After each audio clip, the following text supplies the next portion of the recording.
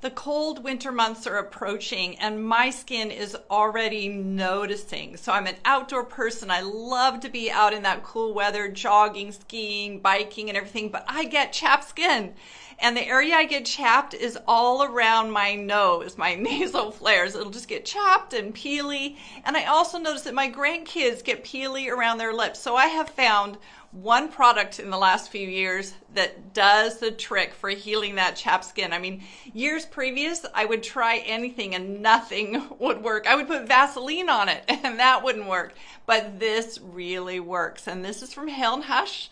It's the Saffron Meristem cream.